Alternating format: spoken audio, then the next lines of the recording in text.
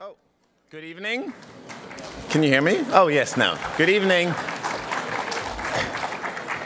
My name is Jorn Weisbrod. I'm the artistic director of the Luminato Festival, and welcome everyone to our last TimesTalks Luminato on our last day of the festival. I'm very sad that it's over, but my health is also going to be very happy about this. We've had an amazing 10 days. This is the fourth TimesTalks, and it's a great privilege to be partnering with one of the greatest newspapers in the world, the New York Times, on this series of talks, and hold them here at the Mars Center, which partner with us on this amazing series of talks. And it is my great pleasure to have David Byrne tonight, who, yes, David. Who maybe some of you saw yesterday at the Sony Center at a show that we produced called If I Loved You, Gentlemen Prefer Broadway. Oh, you did. And as Rufus mentioned yesterday, for those of you who haven't been there, which you should feel really sorry about, David was really he was the first person who immediately said yes, I think because he was excited of exploring this new kind of direction, although it's not really that kind of a new direction for him because he's written a fantastic Broadway a musical. It's not on Broadway, it's at the Public Theater, it's still running there, called Here Lies Love, and if you are in New York, you should really check it out. It's a wholly new experience.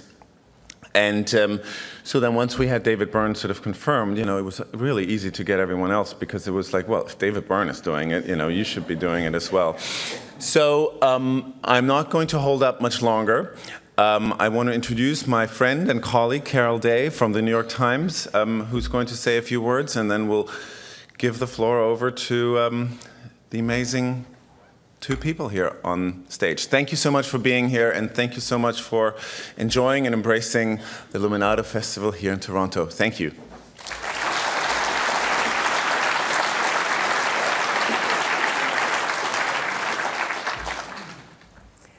Hello, everyone. It's so great, and thank you, Jorn. It's great to be here in Toronto at Luminato, working with you and everyone on the team to bring TimesTalks to the festival. And we're delighted to have these TimesTalks on our own website, timestalks.com. So if you want to check them out after, they'll be there. And this evening, as Jorn said, we're excited to have such a distinguished creative artist and musical talent with us. And you'll hear much more about him and his work from our moderator. Times readers count on him for the insider take on what to see and listen to. He spreads his knowledge of music by writing for the arts pages, covering music for the media section, and contributing to the popular weekly musical podcast from the Times, and by teaching a course at NYU and hosting a radio show. He's also the author of Doolittle, a book about the Pixies.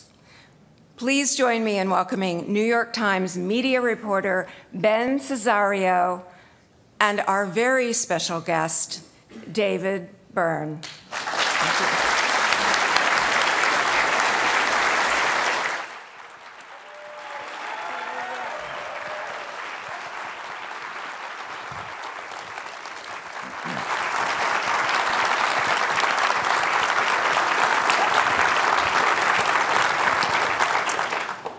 Thank you, everybody, for being here.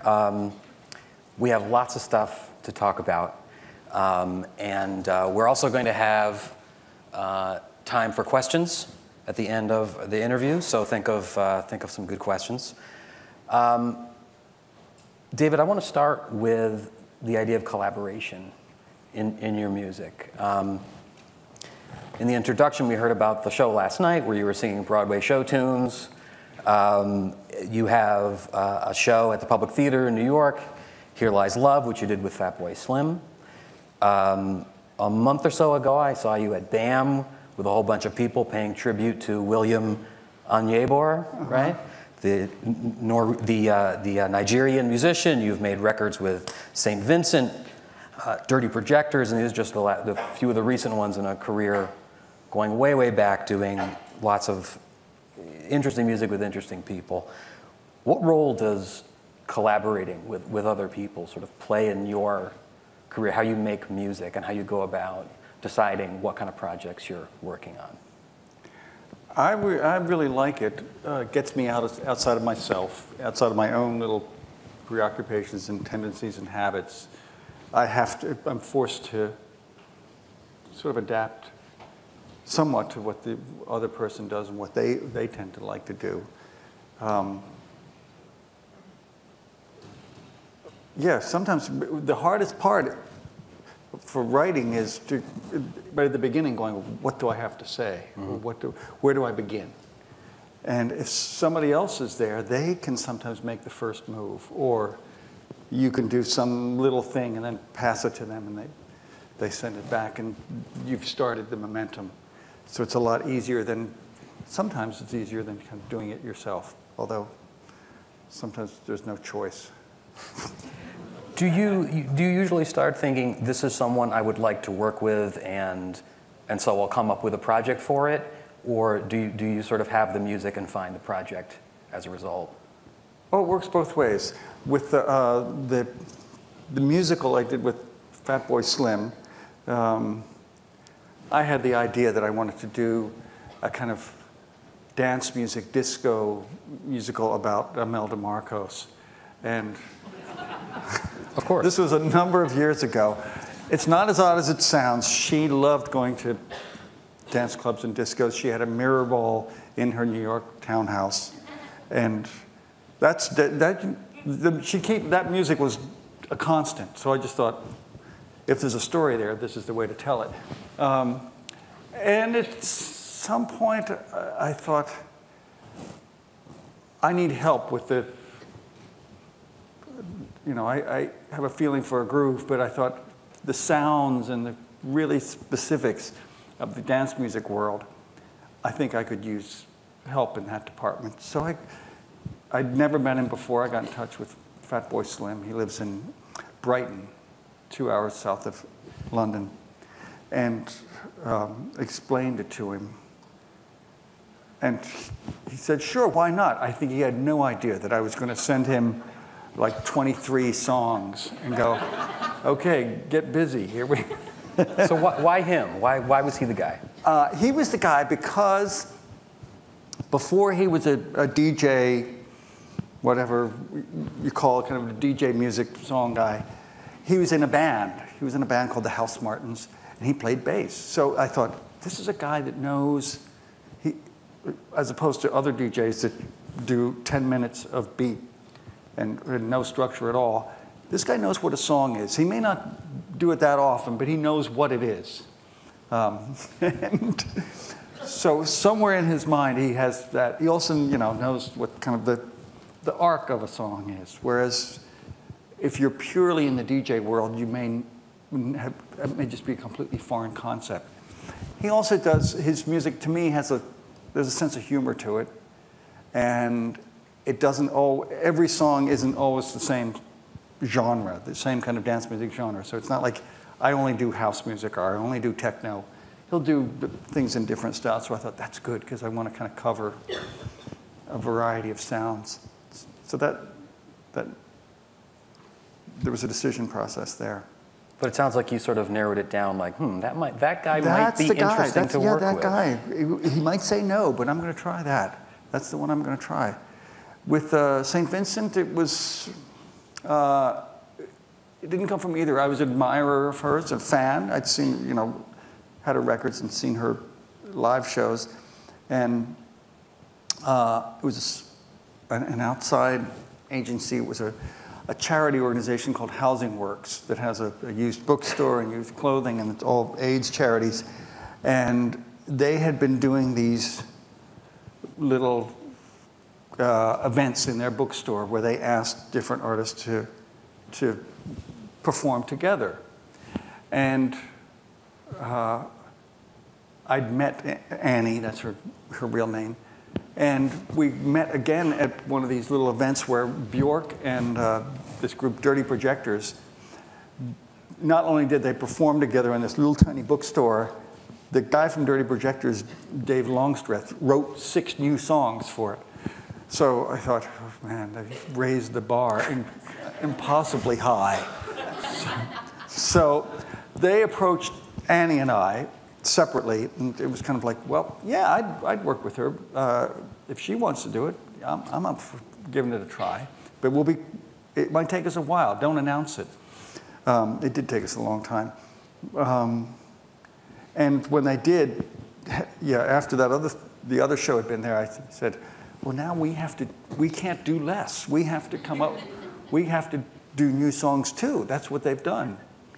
They've made it so that we can't just go in there and fool around. You have to really come in there with written stuff, which was fine. It gave us. What about Rufus Wainwright?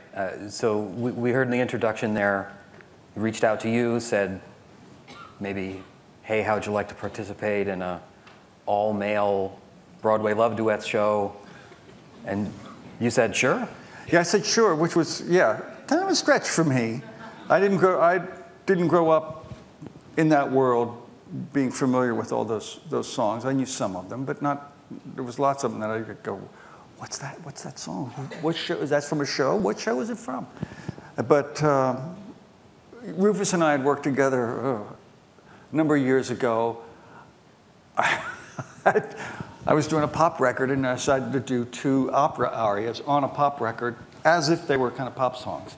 And knowing that Rufus is a huge opera fan, I said, I'm doing, one of them was a duet. And I said, between 2 men. And I said, will you do this with me? And he goes, which version are we basing it on? Luckily, it was his favorite version, the one that was the same one that I knew. So, yeah, we had worked together a little bit. So I thought, oh, this will be fun. This will be fun. Plus, a whole orchestra, something I wouldn't want to pay for that. But in the context of, luckily, the government of Canada was there to help with this. But in the context of kind of the concept of the show, I thought, oh, this will be so much fun. And I mean, was there any part of you that thought, whoa, why would I do something like that? Yeah, I'm not a Broadway guy. This could go wrong. For a minute I thought, I'm not a Broadway guy. I'm not somebody who grew up with this material, and it's not my world. There are people who are so kind of fixated on show tunes and all that kind of stuff that it's kind of like if you sing a wrong note, whew, forget it. So I thought, yeah, you're kind of, but I thought, oh, all right, if it's a mixture of people who are reverential and then others like myself who may mess up a note here and there, although I'll be doing my best, then that'll be fun. That'll be fun. Maybe not all of them, but for the most part, I'm in awe of the songwriting. Because in general, not all of them, but in general, Rufus was choosing stuff from, I guess, the 30s, 40s, and 50s. This era of kind of really classic songwriting when the kind of hit songs that were getting played on the radio all came from musicals. And there's a wonderful wit to them all. And yeah, some are witty and clever, and some are very sentimental, and yeah, they were the pop songs of the day. So they're really well crafted as songs. And you get, as somebody who writes songs, you go, I can learn something from this. Look at how this song is constructed and how he puts the melody here and does this. Yeah. Well, I think for your fans over the years, the fact that you were willing to take that risk is something they really appreciate about what you do. That you're going to do something that will surprise us. I mean, do these ever go wrong? Do you ever squelch them if you try a project and it doesn't quite work out? Or I probably have. I think usually it becomes evident that it's not working before it gets to the me squelching it part. All right. I want to talk about your book a little bit, How Music Works. This is a terrific book. Thank you. For one reason, because it's full of ideas about music and about sort of, where music comes from and how people make it. And one of the really key ideas in the book is that context, different kinds of context, really have a strong influence on the creative process and on the music. And that's the economic contexts of, the people who are making it, and the social context, technology, even the architecture of the buildings in which people make art affects it.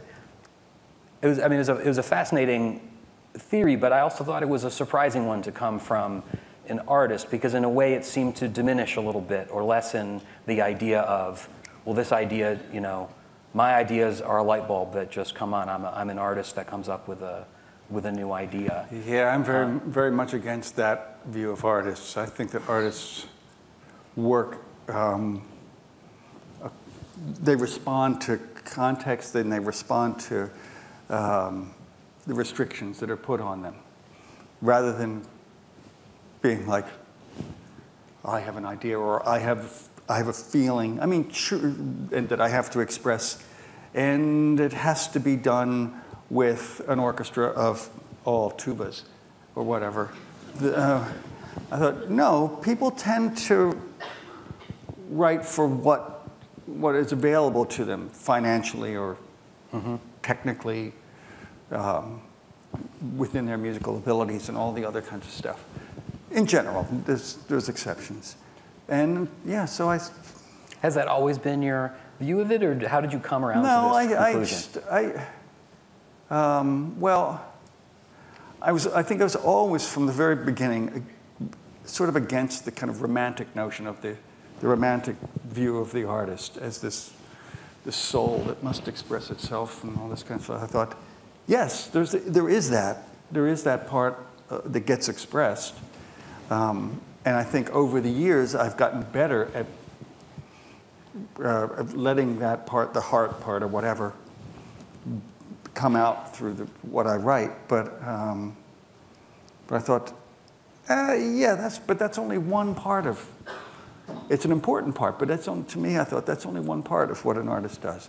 There's lots of other things, lots of other ideas going on in whoever you choose, although they may put that kind of romantic notion in the foreground, because that's kind of what's most acceptable. That's kind of what people tend to want to buy into. And it makes a good story or something like that. Yeah, so I didn't set out to write the book about all these contexts, but I had written maybe one chapter for an article for a magazine, and another one was a talk that I did, the one about architecture, and I thought, oh, both of these are about the extra musical context affecting the kind of music that gets written and played and how it gets played, and what you end up hearing is based on something outside of the actual notes.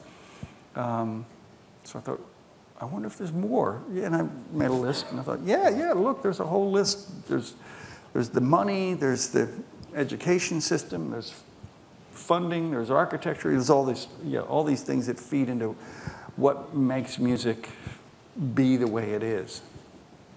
One of the most interesting sides of that is the architecture question, the physical space. If you haven't read this or seen it, there's a TED Talk, as you said, where it summarizes it nicely, but you go through centuries of music and talk about Gothic cathedrals and even the tonality of the music that worked well in that situation. Mozart's era and how the smaller rooms allowed for more kind of ornamentation and stuff. And then you get into like rock clubs and jazz, and about how the musicians were able to create what they created in that space. Is that something that came to you, as you were standing on a stage looking at the space and thinking, this is what it's going to sound like? In a manner of speaking, more, it was a cumulative experience of playing some places and realizing, oh, this place sounds good. I mean, the audience can hear everything that we're doing. We can hear ourselves. There's a kind of intimacy or whatever appropriate to what we're doing at that kind of thing. And then having played other places where you go, oh, big mistake. We're trying to do like at one point did a performance of the disco musical stuff at Carnegie Hall.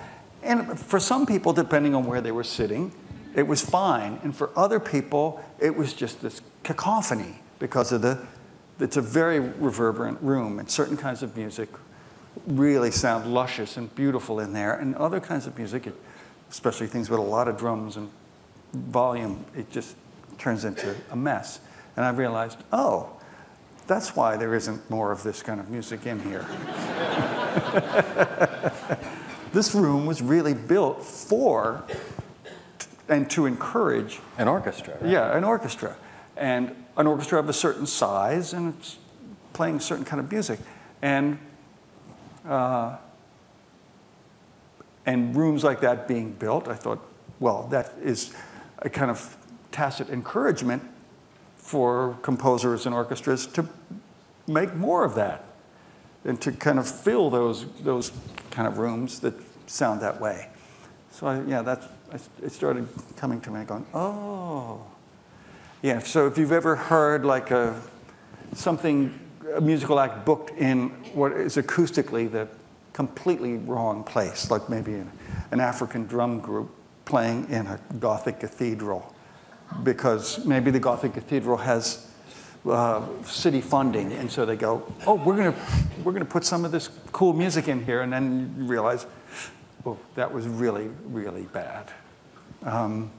Do you ever want to sort of go against the grain, like do it even if it is kind of the wrong thing, just to see what happens?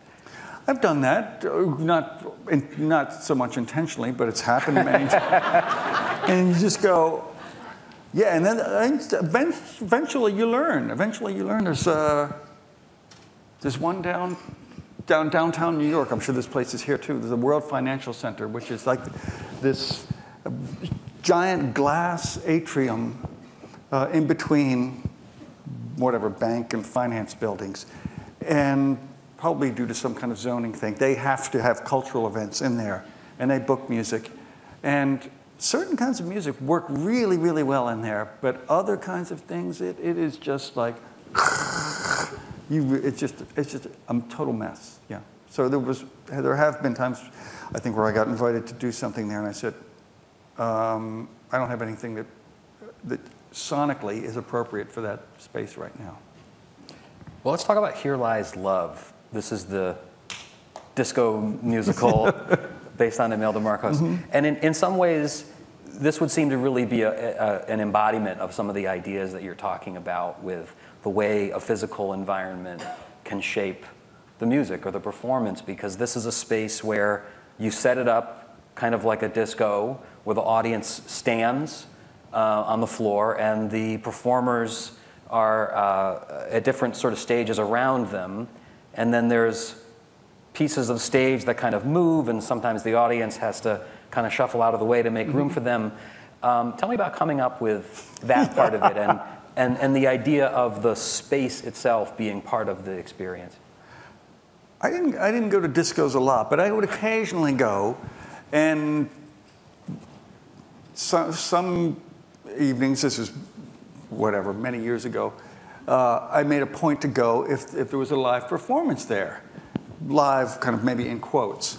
So you'd go to a disco, and in those days, they tended to be like a giant warehouse full of people dancing, and then the live act would come out, and it would basically be a singer like Gloria Gaynor or Grace Jones or Frida Payne or whoever had a hit at that moment. Would come out, and they would have brought a little digital tape or some kind of thing with their backing tracks on, and they were called, so these acts became known as track acts. And they would hand that to the DJ, and he would play the backing track. They would stand on a little teeny stage, half the size of this, and sing their hit song. And because they only had one hit song, they would stretch it out to be, 8 minutes long. And then maybe if there was nice applause, they'd do it again. But what I noticed was, okay, that they had little tiny stages. There was a little tiny stage. And I thought, wow, what if you had a show where there was a number of these tiny stages around the periphery of the room, where different characters in a narrative sang songs one after another, and the audience is still dancing. This is as I imagined it. The audience is still dancing and drinking or doing whatever they're doing, but they're sort of absorbing a narrative arc at the same time through these songs. I thought that could be really amazing, because normally there's no narrative arc in dance music. There's just whatever, the drug arc or the arc of exhaustion. And so that was, and I thought, oh yeah, if you had some video projections on that would help kind of give more information and historical background, I thought this might be a way to do something. And then eventually, in the process of workshops and working with the director, a guy named Alex Timbers, and the set designer, they liked the idea. So we went with that idea of having, although we didn't do it in a club, we recreated a club. But they took it further. They said, well, what if some of the little platforms actually moved? And they could move and form a kind of ramp so that the performers could perform on a ramp, like in a fashion show or something, and go right out into the audience and then emerge on the other side. And I thought, okay, yeah, let's try it. I mean, we do things called workshops where you try these out with plywood versions and see if it works. And it did, it worked. But and I'm totally thrilled with the way it turned out. But in retrospect, I realized it can't move into a normal theater. It's we had to move it anywhere. We have to find.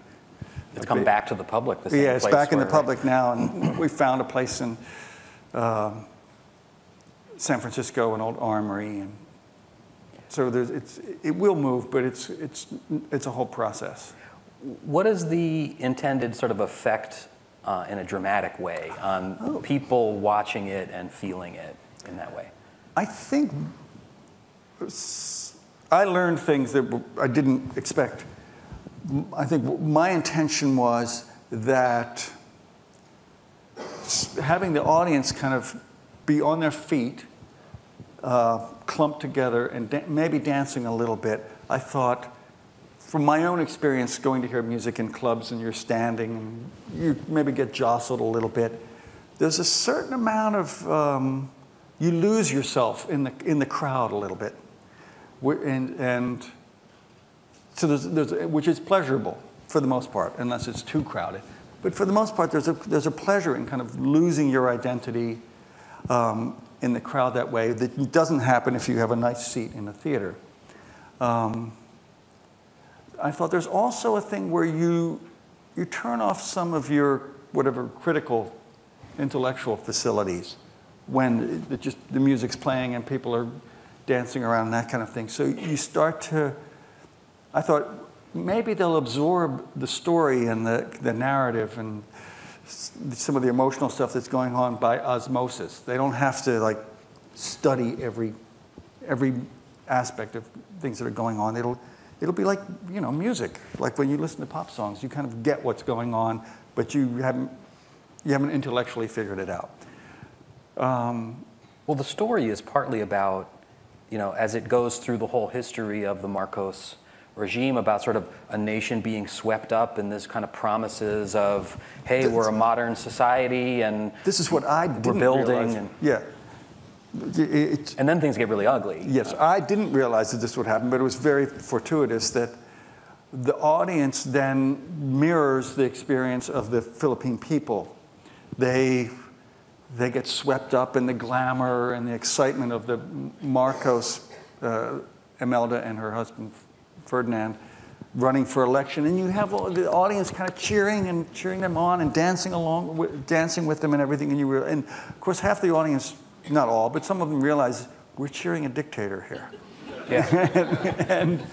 But they're totally, as the Philippine people were, everybody's swept up in that moment and complicit in it, which is dramatically, it works out really well, because then when the rug gets pulled out and you realize, oh, we made a big mistake here, the audience feels it in the same way. When the audience is starting to get shoved around and things like that, they feel like, oh, okay. They feel like they're really in that situation. I didn't know that was going to happen. That was really lucky. I want to switch gears to talk about some of the economic context in the music business stuff. Streaming music services. Some of them you have in Canada, some you haven't gotten yet, but some of the big ones are Spotify, Pandora, RDO, Rhapsody. Google has one. Kind of every big tech company in the world seems to be getting into this. And from a consumer point of view, these things kind of feel like a dream come true. That that they're based on the idea that pretty much any song you can think of is instantly available in a high quality, legal, free way for the most part. Although there are these subscription plans. But you have been one of the, I could say one of a handful, but really it's been a growing chorus of musicians now who has been speaking out, saying that there's a problem here, and that maybe these services that seem so great for the consumers aren't so great for artists.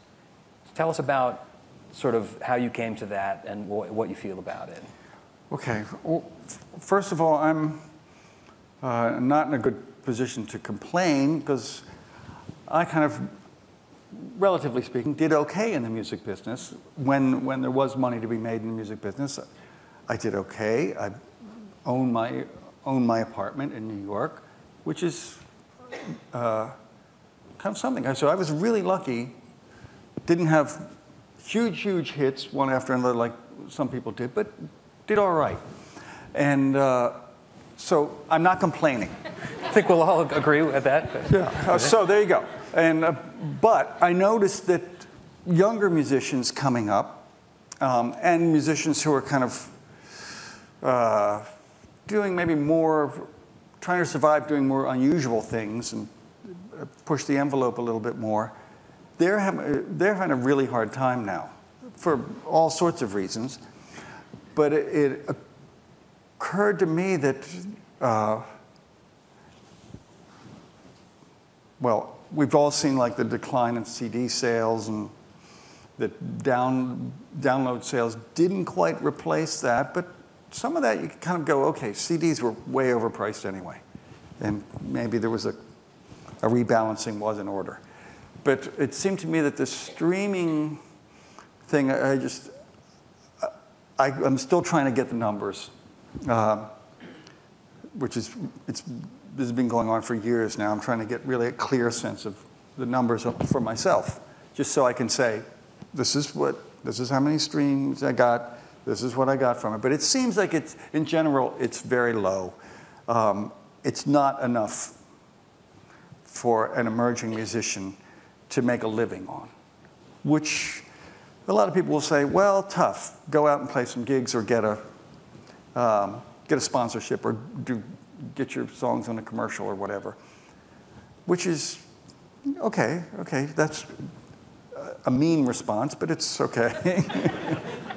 It's not entirely wrong, but I just thought, okay, but this is a major change. Maybe it's not the end of the world for musicians, but it is certainly, to my way of thinking, looking at the kind of monetary thing, I think it's the end of the world of musicians actually making a living from their recordings, which is not the end of music by any means. yeah, Rufus and everybody else, and me included, had a wonderful time last night performing. Yeah, we weren't selling records or anything like that, but that's a, I mean, that's a big statement. What you made. When you look at how low these numbers are, and you look at where the shift is going, with the now downloads, as CDs drop, now downloads are dropping, and although many people deny it, it seems like it's dropping, because when I talk to some of my friends, they go, well, no, I don't buy any downloads anymore. I just listen to it free on one of the streaming services. And I go, wait a minute, you don't even pay, you don't even subscribe to the streaming service? It's only like $10 or something. It's, no, everybody's going for the internet concept of free, and which is something people got used to on the internet. You know, Google gives you your email for free. You get to search the web for free. You get this and that for free. Granted, they got their hands up your ass, and they are working the puppet as fast as I can. But so far, that doesn't hurt too much. Well, I mean, this is in the music business, I mean, this is a really weird and interesting time, and a sort of a crisis. Maybe it's possibly on the dawn of some new thing. I mean, when you talk to people at the big record companies, for example, they're very excited about streaming. They think it's a great thing, and they seem to think, you know, finally we seem to have settled into something that kind of works here, and maybe if it really builds up, it can keep the lights on around here. But when you talk to musicians, they're biting their nails, and they're saying, you know, I see the amount of money, I see some of the money that I get. And just to explain some of this, if you're not familiar with it, usually when a musician sells a CD, you know, there's the cut that the retailer takes and the cut that the record company takes, and another maybe cut or two in there, and their royalty brings them maybe $1 if they've if they've recouped all of the money that they owe. In a download, you know, the price is even lower, so the cut gets even lower. Now we're in another stage where every time you click play on Spotify or YouTube or Pandora or something, there's a fraction of a penny that is supposed to be making its way through the system. So there's this kind of general reduction of the orders of magnitude of just how much money there is going in there. And then at the same time, you also have the consumers who feel like, well, it's pretty much free. So we seem to be heading into some kind of weird collision here, where, you know, something's got to give, something's got to happen with all of the economics here. Okay, I'll back up a little from some of the things you were saying a little bit. I think the record companies like it for, as far as I can tell, a couple of reasons. They see it as an alternative to piracy, in a way. They see it as, at least there's some money coming in. And if people feel like they can consume music for free or for very little money, they might be willing to do that, and it might stop them just going to pirate sites and getting their media stuff that way. And which is good, right? I think that's good. I think and there might be some truth to that. The other reason I think they support it is because they're, it sounds like conspiracy theorists, but they are in league, they are investors. The big record labels are investors in the streaming companies. They don't get paid, they get paid when songs get streamed because they're the owners of the recordings. The record companies are the owners of the recordings, not the artists in general. So they don't get paid twice. They get paid for that, but then as investors, they own a percentage of stock. So that, as Silicon Valley companies tend to do, they exist until they're maybe 3 years old, and then they cash in. and suddenly this company that's only been around for 3 years, can barely walk, is worth $20 billion. And the record companies know that when that happens, these bits of stock that they own will be worth billions. They'll cash in. They don't have to share any of that with the artists. So, which means that the third of a penny doesn't really matter very much. To the record companies, it's just like, who cares? The big money is coming down the line. Yeah. Okay, that sounds very, very grim. Well, and it is. It is. I mean, it is. It's not untrue. I mean, everything you just said is correct. That the big record companies do own equity in many of these services. For example, Apple recently bought Beats for $3 billion. Universal owned a chunk of it, and they made about $500 million on that deal. Mm-hmm. And I think you're right that they don't have to split that money with anybody. Not if it's stock stuff. No, they don't. So that would seem to set up yet another conflict with artists. A year or so ago, you wrote a piece for The Guardian in which you talked about sort of this system developing and the way streaming works, and the idea that if streaming sort of becomes the next big thing, you said, quote, "The internet will suck all the creative content out of the whole world until nothing is left." And of course that became the headline. That became the headline. That's a zinger. That's a good quote. And I was not like saying, oh, this is incredibly evil and it's whatever, but I was just I guess I was just saying, I don't know all the details, but when I kind of look at the math, this is what I get. That there's no way that this is sustainable. And then you look at other things too, and you go, okay, I mean, I think I brought up other kinds of media, like movies, and you go, okay, let's say people are getting their movies, and a lot of my friends do, they're watching their movies on Amazon Prime or something like that, so they pay maybe $100 a year for that, maybe something like that. Netflix, I don't know what, they pay. It's around that. Yeah, something like that for a year. And you go, okay, now let's imagine that that's like music. Okay, these people don't go to the movie theaters anymore. They don't buy DVDs. They don't rent DVDs.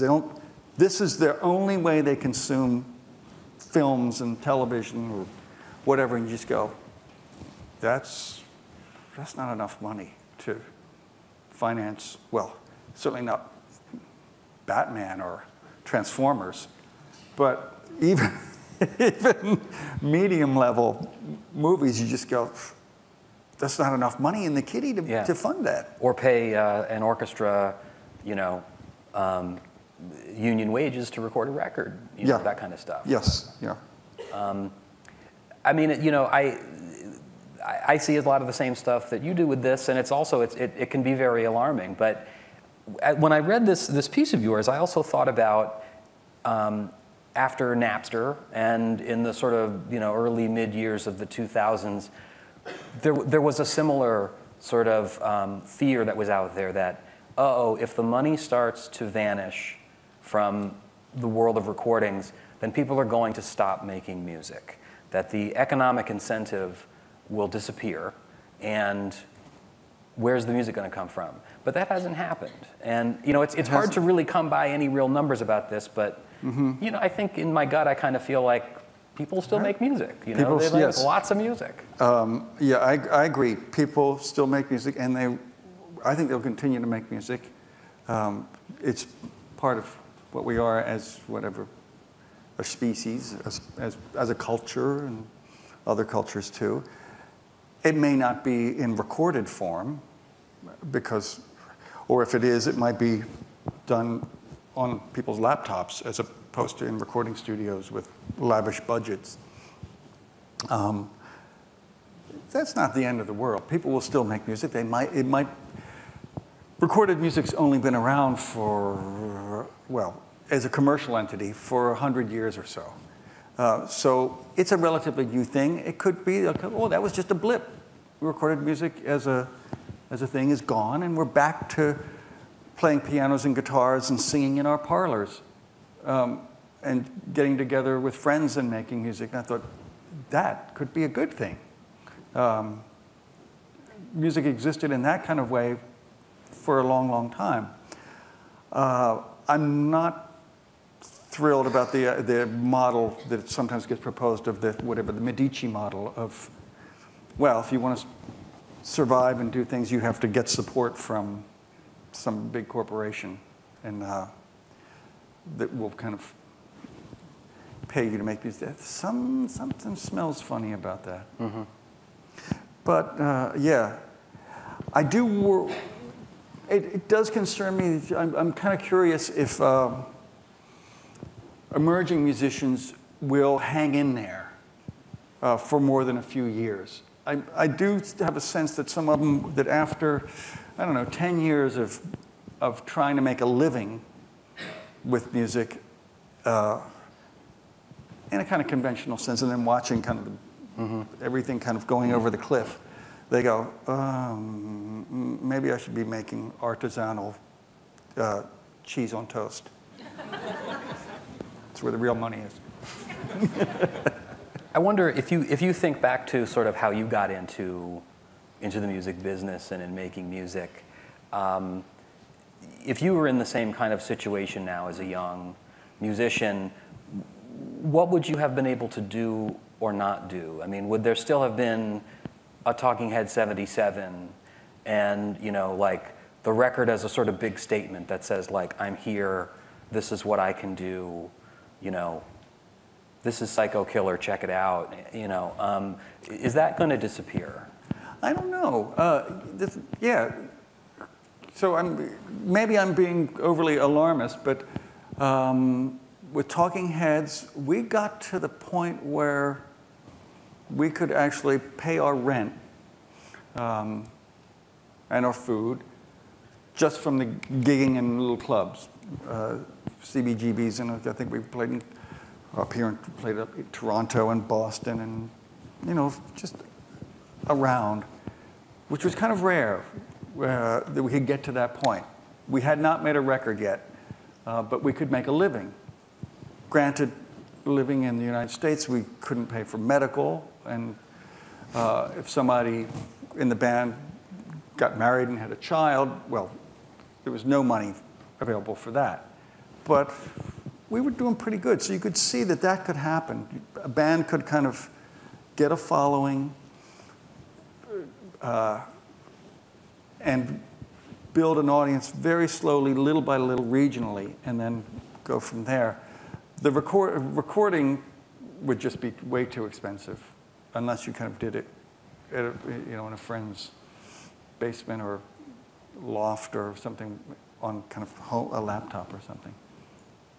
Boy, that's kind of scary, though. That you know, I wasn't there, you know, when you were playing CBGB. I'm glad that you made the record, and that, you know, Seymour Stein, Sire Records, said, like, hey, let's take a chance on these guys. It wasn't a lot. I think that first record I think we recorded it in 2 weeks or maybe less, recorded and mixed probably, and it might have cost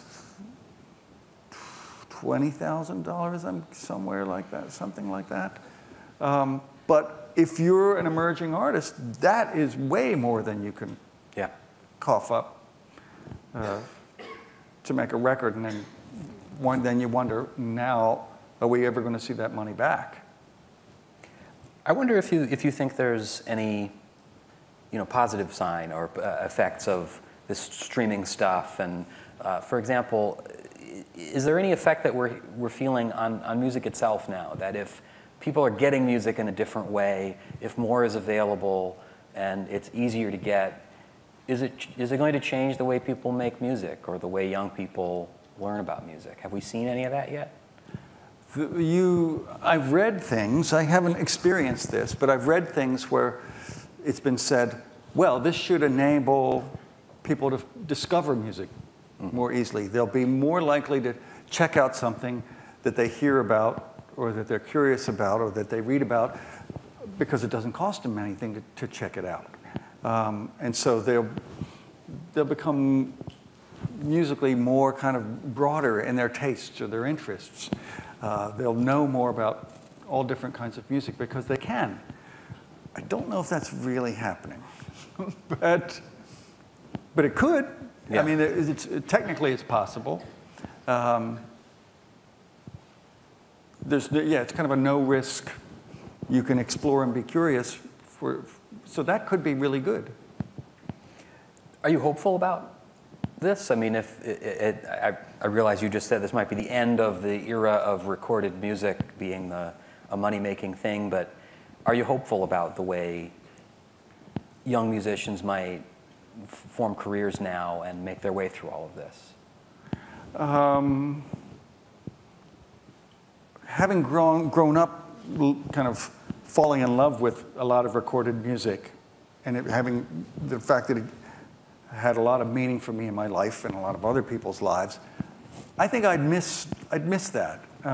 But I think in other ways I could see that the idea of communal music making, people actually going back and making music with one another and becoming a part of their social lives, not just consuming it as something that you stream or download or buy, but it's something that everybody participates in, or their friends participate in, or they go to someone's house and people are making music. I thought that could be really a huge social change that would bring people together in ways that social networks don't. Do you like any of these streaming services? I mean, as a place to hang out, as a way to listen to music, do you find them actually good, enjoyable? It's sort of bad for me to complain because I haven't really tried them. But I mean, I have tried them. I've kind of like gone through and to see how it works. They each have, there's little differences between them. Doesn't sound like they've wowed you. I think if I wasn't a musician and didn't have these other concerns, as a general consumer, I'd be totally into it. Because some of them now you can. I shouldn't be telling everyone this. You can listen to your music offline. It used to be that streaming music you had to have a decent internet connection. You can only see. Now, if you have a playlist, you can just download it onto your phone or your tablet or whatever and take it with you, even if you don't have an internet connection. I just thought, that is amazing. That's the equivalent of you just bought it. You own it now, sort of. But, so I think as a consumer, I'd be totally wowed by that.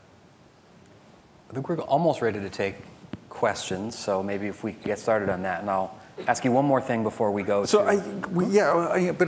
something tells me, just because it's so quiet, that me saying that kind of communal music making might be a good thing. That didn't sound like it was going to like. I don't know if people were buying that as being like, okay, no more records, but everybody's going to be sitting around making music anyway. Back to the porch. Back to the porch, or we go hear live music somewhere, and some people make live music. It's a little hard to get your head around the idea of, well, there will still be huge pop stars with recordings, but a lot less of other things. It's a little hard to get your head around that, but the other thing could be really good, but it's maybe a stretch to imagine that. Well, it also sounds like it reflects some of the pitch that we kind of get about some of the social media services, that these are going to help us all be. They're the playground. They're the water cooler. They're going to be a new way for all of us to sort of hang out and share our baby pictures and say, "What are you doing this weekend?" But there's also this sinister side of it where, oh, by the way, it's also a way for Google to sort of snatch every piece of information that you've ever touched. Yeah, and then make money from it. And make money from it, and just, you're just going to have to live with that. Yeah, that's your trade-off. That's the trade-off. Okay, so I'm just curious about this. Since we talked about kind of the big record companies and so forth, we're also at a time now when musicians of all kinds, independent musicians, people in their bedroom, have all these tools to sort of raise money on Kickstarter and tweet their stuff and put their music on Bandcamp and everything. There really is you know, a pretty incredible kind of infrastructure for doing that stuff. And yet these record companies that, especially in the earlier days of the internet, I think there was the expectation that they're all going to crumble into the sea, that we don't really need them anymore. In some ways, they're sort of stronger than ever, especially when you get to this, you know, The pop, yeah, the big stuff. big Yeah, record. yeah, that's stronger than ever, and it's everywhere. So, I mean, do artists really have power, or is it sort of illusory? Like, what is their role in all of this? It's a little bit of both. I mean, some younger artists that I know that I've worked with, some of them they're not tempted by the do-it-yourself possibilities. The fact that you can record for very little money and post it up on a website and sell it at on your website or through Bandcamp or any of these other things. They want to be with a record label. They want to have the expertise that comes with that, and the team backing them and helping them with their promotion and their marketing and everything like that. There's a truth to that there's things that we're not good at doing everything. We shouldn't have to be good at doing everything. So I see that there isn't this mass migration to go, okay, we don't need record labels anymore. No, there's people going, hey, you know, we still need them in some ways. What about you? You've sort of been on both sides of it. I've been on both sides. I've done some recent records, kind of do-it-yourself, and some with record labels involved. And it's, you know, it varies. It's a learning thing. Sometimes the do-it-yourself thing works just fine, or sometimes more than fine. Sometimes because you didn't get an advance from a record label that you have to pay back and all this. You actually the money starts trickling in if people are buying the record or downloading or anything within like a week of you getting it up online, yeah, which is kind of amazing. The same thing, though, has its downsides, because if people don't find out about the record and don't buy it, the trickle gets turned off without kind of any marketing or ads or any of that kind of stuff, which is hard to do when you do all that yourself. Okay, let's see. Are there any questions out there? There are microphones. We just ask, there are a couple rules we need you to observe, because we want to make sure we get everybody's questions in. Keep your question in the form of an actual question. I know it sounds simple. And keep it snappy. You over here? Hi. 2 really quick questions. What's the last vinyl that you bought? And also, Lord tweeted the other day that she wishes you could join Twitter. What's your thoughts on Twitter and social media? Thank you. I saw that. I was very flattered that if that was really her. But I figured I don't have time. My office puts announcements on Twitter and Facebook and stuff, but I thought, I kind of enjoy writing kind of long, semi-researched blog posts and things like that. And I thought, okay, maybe that's as far as I'm going to go, and then I'm going to go try and write some more stuff. I forgot what the other question was. Vinyl. Vinyl. What's the last vinyl you bought? It's been a while, but I mean, I have a record player and play things, but it's been a while. Okay, over here. When you're going out on tour or whatever, how much of an opportunity is there for you to ingest the local music scene? And do you try to take the best advantage that you can of it? There's not much chance to hear live, anyway, local music when I'm on tour, because the economics are that you have to have as few days off as possible. But as you can imagine, I do get handed records. There used to be cassettes, now it's CDs or something, and I actually listen to them. And it ends up being a pretty big stack when I get home.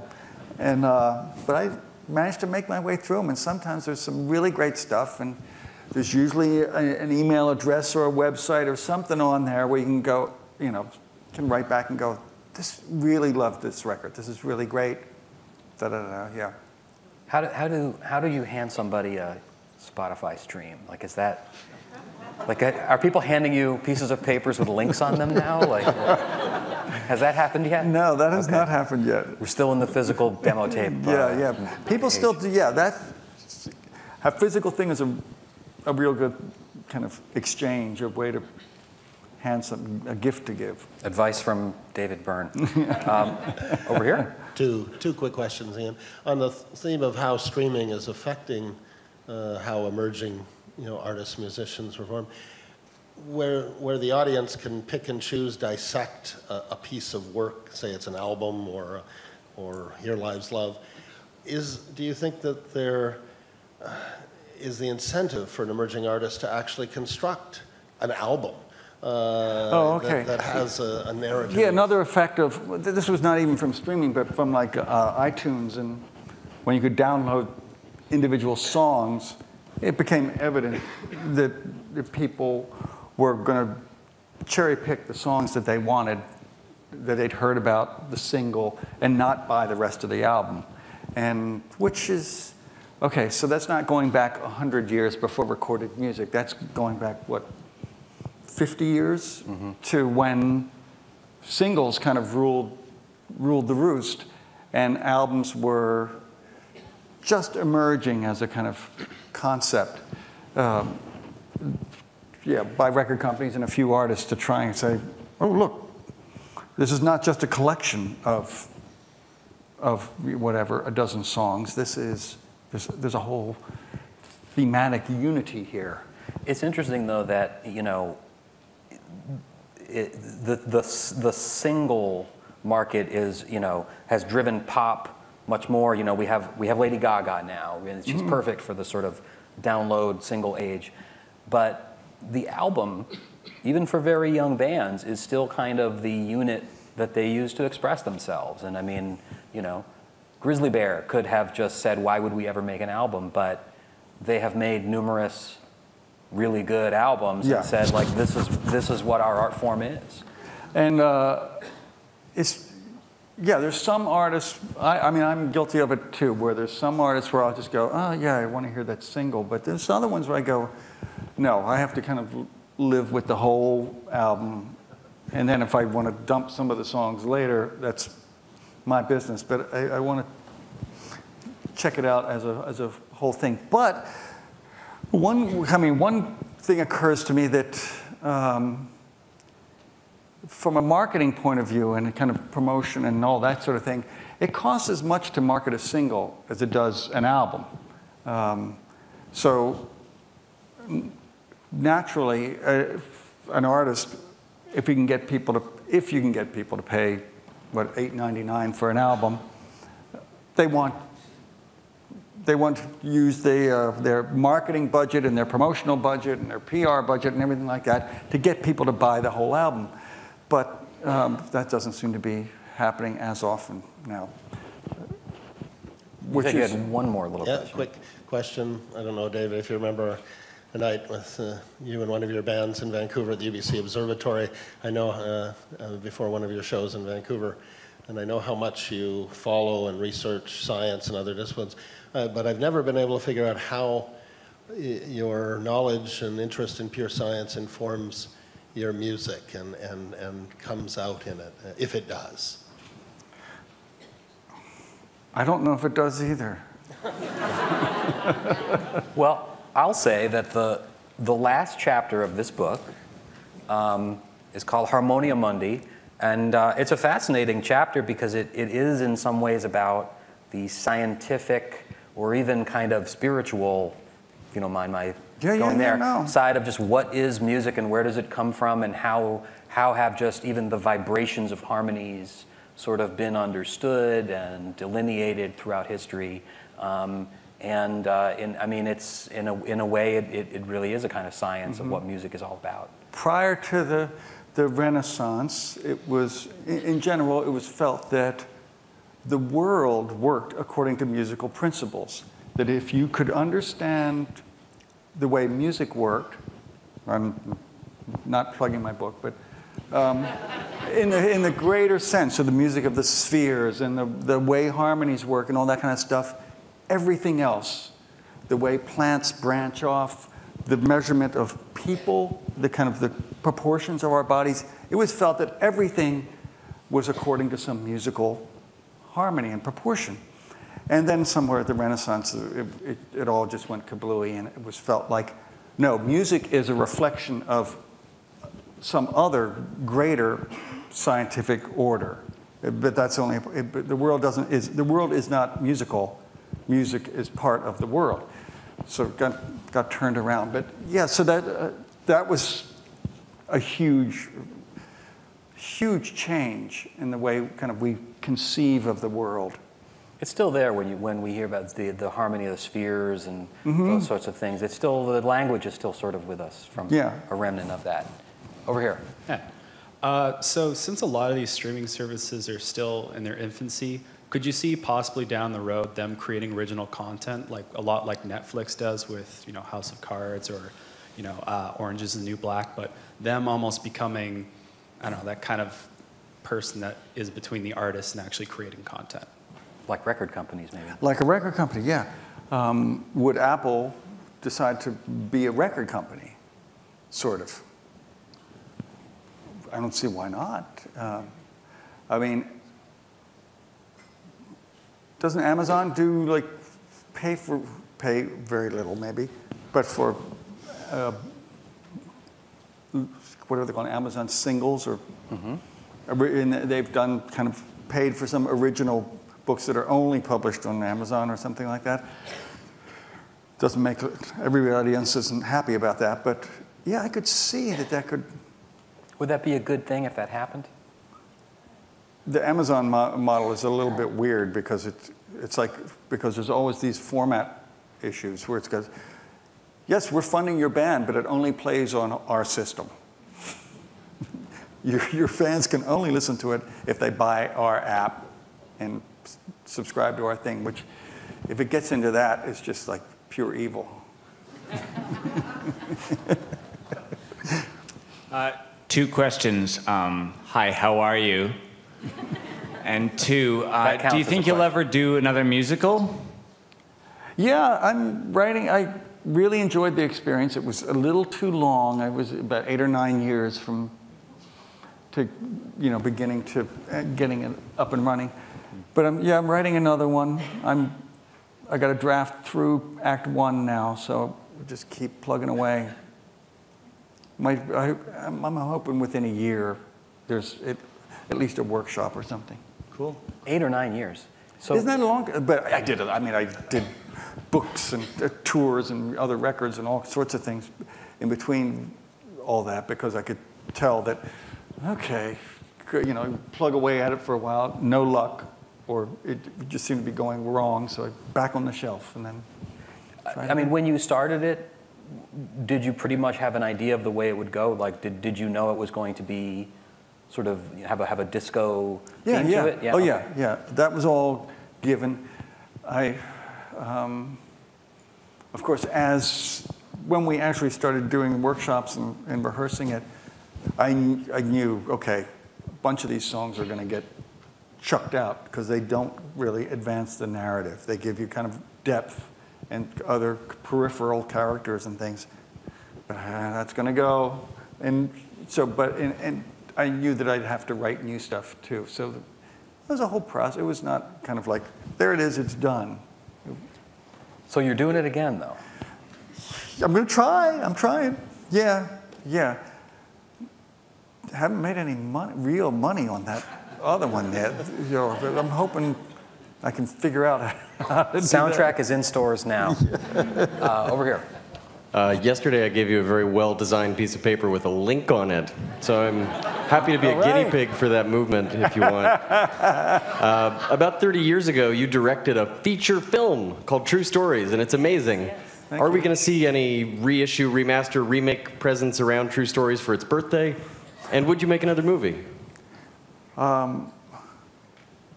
it's been a whole kind of negotiation trying to get it kind of re-released, repackaged, all that kind of thing. So, yes, I hope so, but who knows? Doing another one? Well, I got my plate full right now. For the next year or two, I'm doing another a project that will be here again next summer. Another Luminato thing that's so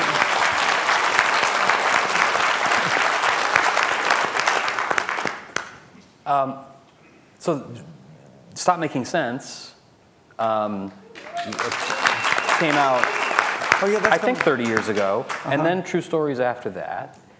You made a documentary about Brazil some point after that, right? Candomblé, yeah. I mean, was it a good experience to make movies, or was that something that made you want to sort of walk away from the machine? It was a wonderful experience. Yeah, I loved it. I mean, you can, directing, you're God. You can tell, you can decide how somebody's house looks, the words that come out of their mouth, everything. Did you say cut? And yes, rolling? Go and stop. And yeah, I felt uncomfortable saying action and cut. I've got to go, okay, that was good. But yeah, it was a wonderful experience. I think I got seduced from the little bit of success I had there. I got seduced into kind of going around LA, kind of pitching other ideas, and going the whole development thing. Because with that one, I kind of basically just did it myself with some other friends and some help. But I didn't like go to a studio and say, or a production agency or whatever, and say, I want to have money to develop my idea. I just went and did it which is what I did with the musical too. Kind of wrote it myself. Didn't like go to someone and go, "Can you fund this? I have an idea." Yeah. So I kind of spent a couple of years just kind of running around doing pitches, and realized I could have been writing songs instead of going to meetings. Next question. Hi. First of all, thank you for last night. Thank you. And a question for each of you. What do you think of the singing and songwriting competition shows like The Voice and the Idol shows? And that's a question for each of you, please. Do you want to go first? I'm not that familiar with them. Well, I mean, I don't really enjoy them as music that much. And I think it's interesting that, American Idol has been on TV for 13 seasons, I think. And, it fulfilled its promise a few times in sort of creating a star. Carry On to where Kelly Clarkson, but then like Jennifer Hudson didn't win, but she wound up sort of becoming a star Hollywood out of star. that. I think it shows the limitations of what they can do, but I think it's also worth remembering that like at the time they started, the music business was really freaking out about, the sky is falling here, and they saw that as a way to sort of get promotion, and like maybe we can try this thing where we're gonna sort of, breed people on TV and see how that works. And it worked okay, but I mean, my own feeling is that it just doesn't really seem like it's still sort of paying dividends, and yet there's still like 5 of them, right? So I mean, that's my 2 cents about it. I mean, I'm aware of some of these artists that emerge out of that, but don't think I've seen any of those shows. There's also the Eurovision Song Contest. Yeah. I've watched, some of the acts from the past. It was some incredibly bizarre Ukrainian act. Which is what's so great about it. Unlike American Idol, it's just to like, do your weirdest, do something crazy, and maybe you'll win. I think that's America's Got Talent is okay. one of those ones. Anyway, thank you. Thank you. All right, next. To what extent does what you said about collaboration apply to your fellow musicians in Talking Heads, a band in which many of us felt passionately enjoined to driven, idiosyncratic genius? Very much. In different kinds of collaboration, when working with the band, I think in the beginning, I was writing more of the material and then bringing it to the band, and the band would, then we'd start to rehearse it. But even in that process, the kind of things they would play, the way they would play, all that kind of stuff affects the finished thing. It wasn't just like, it wasn't me dictating everything that everyone did. And then you start to unconsciously write, knowing that this is the drummer doesn't play this kind of stuff. He'll play this kind of stuff. So write things that are like this, and that'll work. And you know, you start to write a little bit with the kind of band in mind.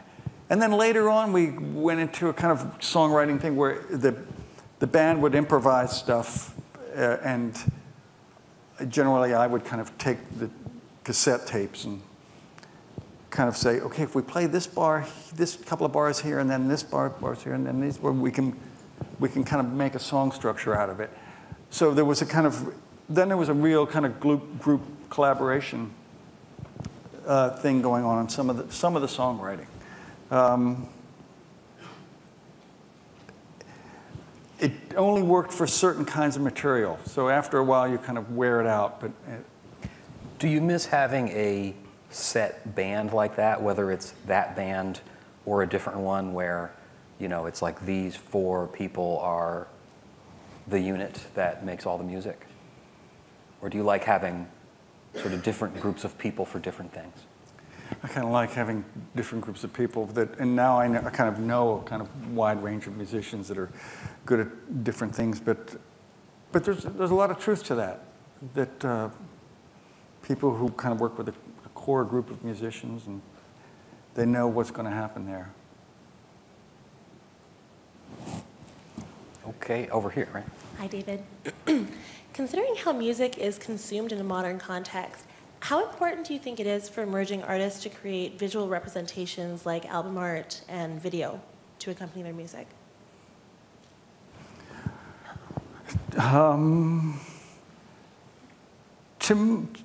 In my opinion, they do that. They don't all make videos. I mean, I think it was, what, Lana Del Rey? Did she edit her own video? That one that kind of, the video games thing that kind of broke her? I mean, that was, I think the video was what everybody started seeing. But not everybody is good at that or has an idea of that. But I think every act has an idea of how they want to look and how they want to be and how they want to present themselves. And they may want to, I know I'm guilty of this, where I've decided at some point, I don't want to look like I've made any decision about how I look. I want to have kind of the no look. But that's impossible, but that ends up being something too.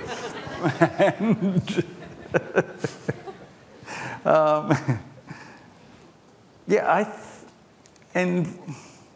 I think it's inevitable that musical artists inevitably brings some kind of visual aspect of what they do. It might just be, yeah, I want a white piano, but it's something, yeah. So, I mean, in a way, that hasn't diminished, that the idea that, you know, there's the music and there's various other kinds of representations that an artist will use, you know, their cover art, their name, you know, sort of their media persona. Has that even increased over the years? I don't think so. I mean, I think in a good way, I think some of it has fallen back into the hands of the artists. The artists, if they want to, can choose to do that themselves or bring their friends in to make their videos or their clothes or whatever. yeah, so that kind of thing is really good, that they can do that.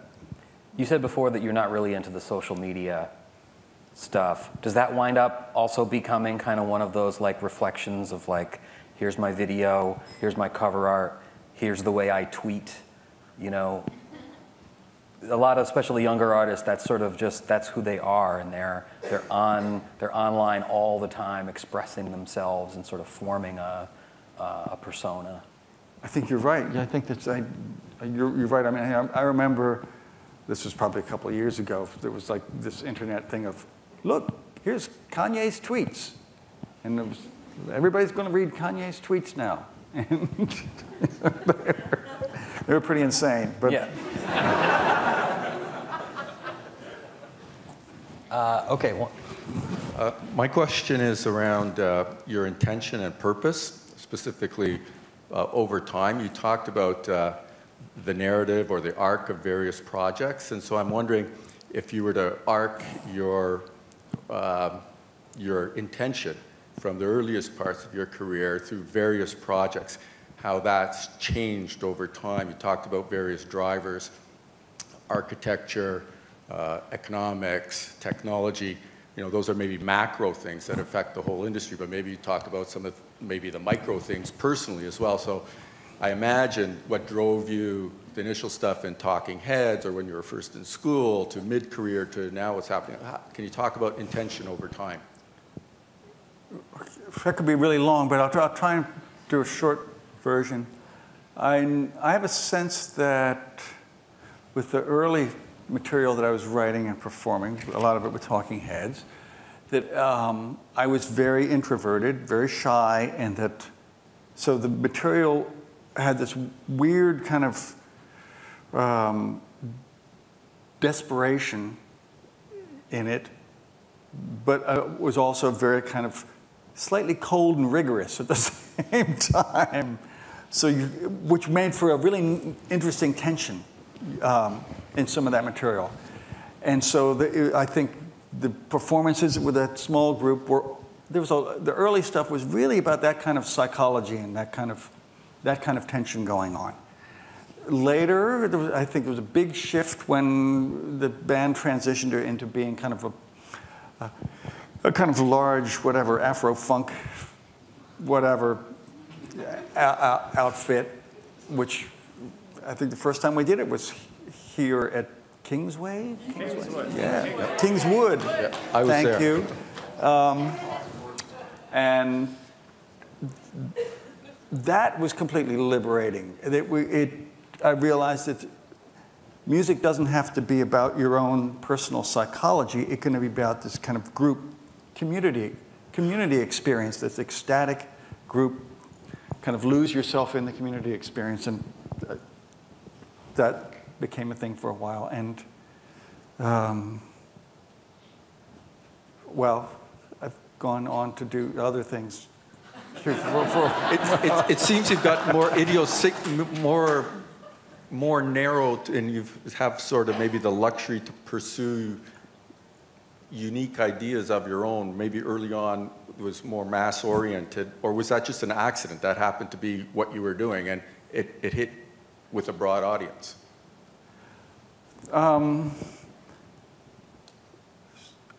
I try to make everything I do pretty much accessible.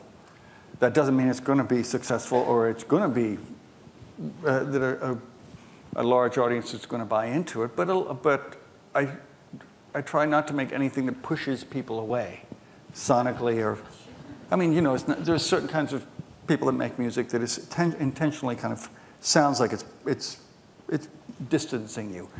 And I try to go, no, I want you to like this. Even if it's a little unusual, I feel like there's an accessible level to it. It doesn't always succeed or in the marketplace, but that's sometimes, you know, as an artist, I feel like sometimes that's my fault. I didn't do something right. Sometimes it's the fault of the arc of my career, that when you're younger, you're more newsworthy and there's more of a buzz going on. And, you know, all sorts of factors. But I don't think that part, of course my writing has changed, but I don't think that that part of it, of having it be accessible, has changed at all. I thought, I thought the most accessible pop songs I'd ever written were written for this kind of disco musical. I thought, these are real catchy pop songs. I mean, they do occasionally, you know, you'll have this very emotional poppy melody that all of a sudden references some island in the Philippines, which may have affected its chances. Be able to get picked up in a Honda commercial. Yes. I have a little follow-up to that, a little bit of a tangent, but I know exactly what you mean about sort of early on, you kind of had this psychological character that was kind of bursting out. And at some point, you also, you know, for me, and I think a lot of other fans of yours, you also kind of became this like guide to cool stuff. You know, that like you started a record company that put out a bunch of cool Brazilian music that otherwise I probably never would have heard of. You collaborated with all kinds of interesting people, and so you're kind of a gateway drug to all kinds of neat stuff. Were you conscious of that? Was that a deliberate move of, you know, I'm going to use my fame to sort of open up, you know, avenues to other kinds of things, or I'm going to introduce other things to people, or did you just say, I want to start a record company and put out a Brazilian album? Yeah, well, I didn't start it for money, but I did realize that I had enough of a name that I could do that, and some people might be interested. And then if I made, like if the Brazilian collections and some of the other stuff was sort of accessible, then it was going to be like, okay, he's not foisting, you know, the weirdest thing he can think of. He's not showing off how weird he can be or how obscure he can be. This is stuff that if people give it a chance, they often really like it. And then I would throw in the Tom Zay record that go, okay, but there is some weird stuff that you need to hear. Yeah, I was aware that I was using, you know, whatever attention I could get to do that, but also realize that it's delicate. You can betray that trust, and if you betray that trust or whatever the public or the audience has, then you're kind of screwed. It's really, I imagine it's really hard to get that back. I think we have time for one more question, and you're the lucky contestant over there. Well, there won't be a lot of barks, but we'll just keep it simple. First of all, thank you for continuing to bring your fascinating art and all the dimensions that you have to our city, so please keep doing it. We really appreciate it. And given it's Father's Day, happy Father's Day, David. And what's the best part about being a dad?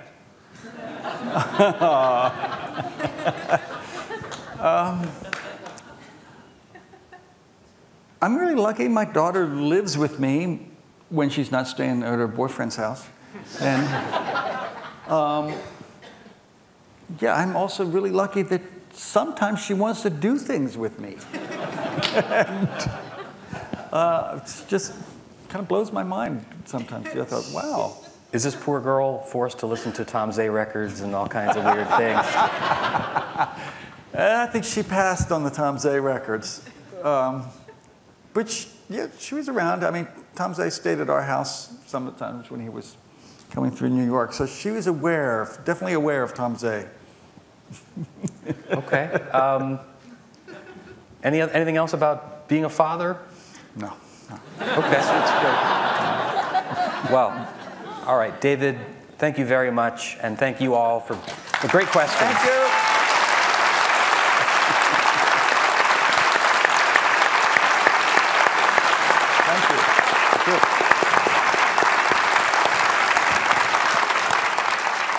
Thank you.